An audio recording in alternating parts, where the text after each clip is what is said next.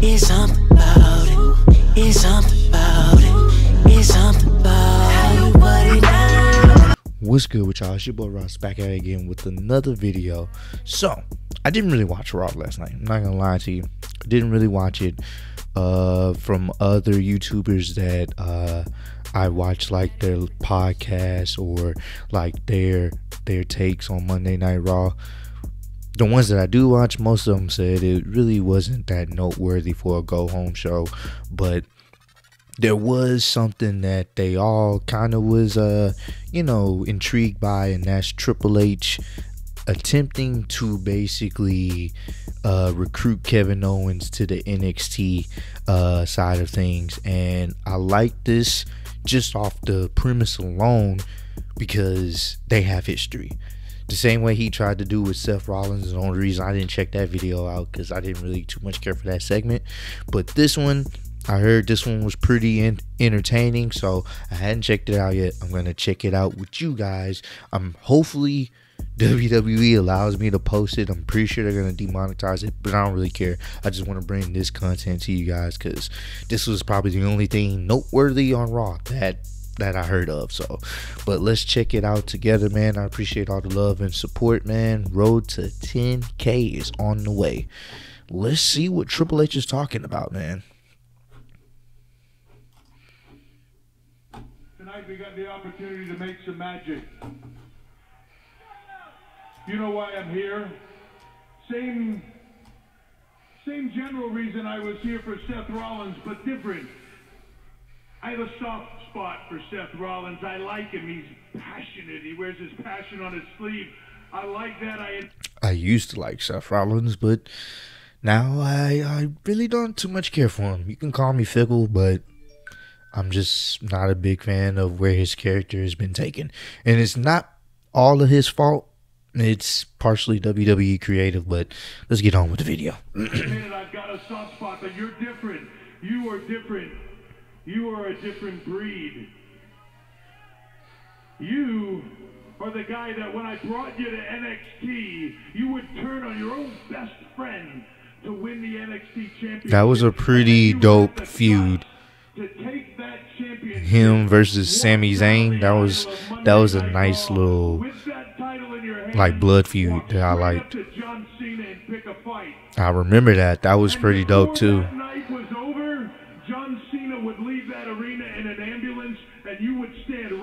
That was so dope. On top of Cena's U.S. Championship and the NXT title held above your head.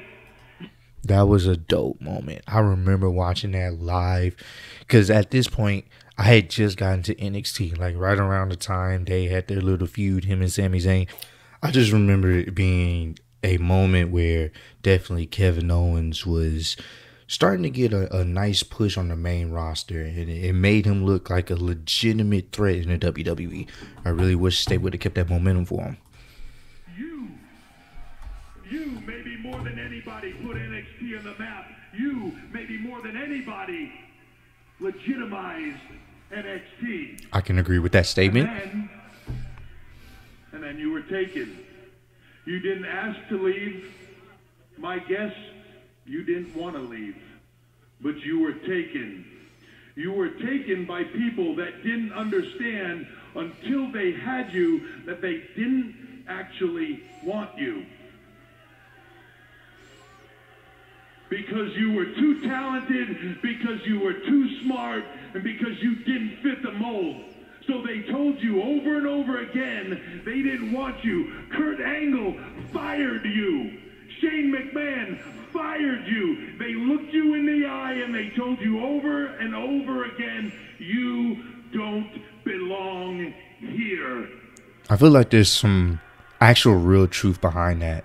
But I know where you like belong. Real backstage politics behind I know that. where you belong because I see it in you when I look in your eyes. I see everything you say you are. I see the guy that has one of the smartest in-ring IQs I've ever seen. I see a guy that is every bit as good as he thinks he is and says he is. And I see a guy that doesn't fit the damn mold, and I love it. Triple H is pretty good at promos, man. Right. So you're questioning it. Why are they here? It's not an ultimatum, Kev. You know how I work, and that isn't what this is.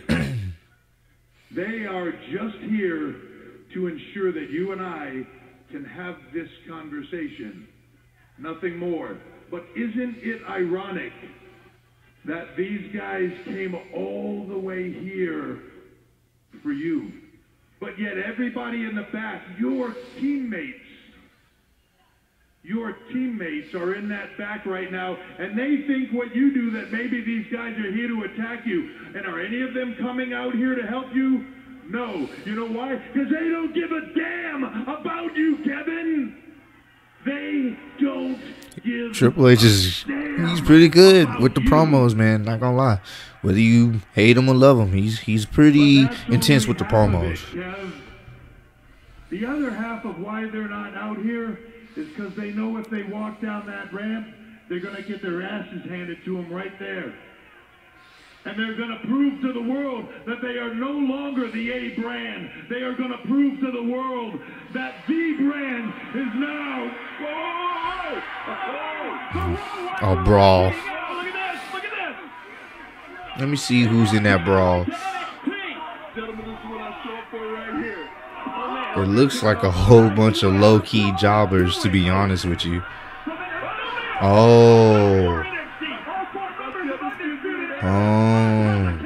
Undisputed Era is attacking them. It's the same thing they did with Seth Rollins.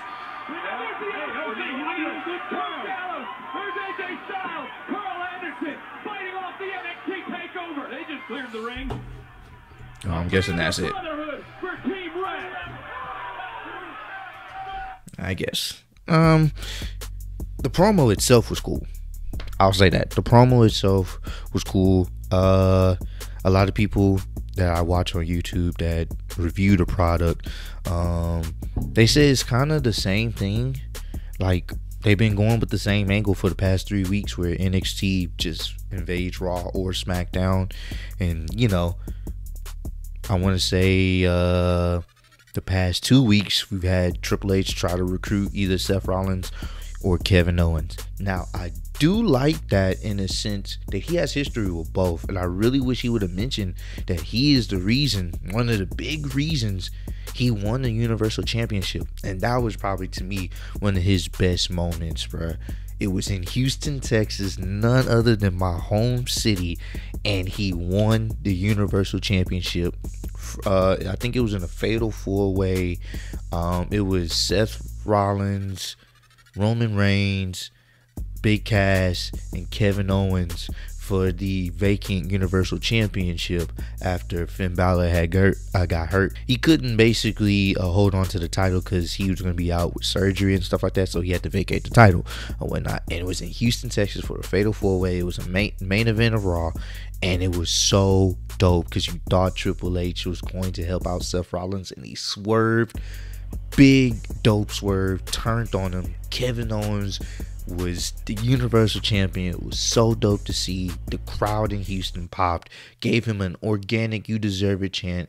Even though he was a heel at the time, he got a big face pop reaction, and I really wish they would have mentioned it here. Like, he helped him get to that pinnacle in his career because he saw so much talent with him, you know what I'm saying? So I really wish they would have mentioned that. But outside of that, that's the only thing that was notable from this segment. Is just that interaction with them, and then it kind of got to its cliche moments of NXT attacking, you know, Undisputed Era attacking Kevin Owens. So, but for the most part, that segment was cool. I am interested to see what happens at Survivor Series. Let me know if y'all are gonna be checking out Survivor Series this year. I'm gonna check it out. I'm interested to see what they do. NXT is in the mix. That's making me want to check it out even more. Hopefully NXT can be the victors between Raw and SmackDown, because they are truly the A show out of all of WWE. There's no disputing about it. So, but I appreciate y'all kicking it with me. I'll see y'all on the next one. Peace.